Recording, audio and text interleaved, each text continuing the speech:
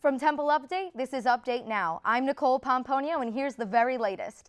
Students and faculty from Temple School of Media and Communication will get the chance to present in London this summer.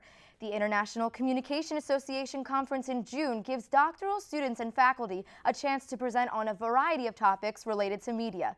The ICA is a highly selective organization that only accepted 36% of papers and panels submitted this year. President Neil Theobald met before Pennsylvania's House Appropriations Committee on Money to make his case for Temple's state funding. Meetings with Appropriations Committee is part of Theobald's long-term goal to have students graduate on time with as little debt as possible. Theobald will work with Governor Corbett and state legislature to avoid any tuition increases. And in sports, basketball senior Rahlir Hollis-Jefferson is being honored for his performances against LaSalle and Charlotte. Hollis-Jefferson has been named Big Five Player of the Week and is nominated for a Capital One Cup Impact Performance of the Week. In weather, rain is expected to stick around on Wednesday with highs in the mid-50s.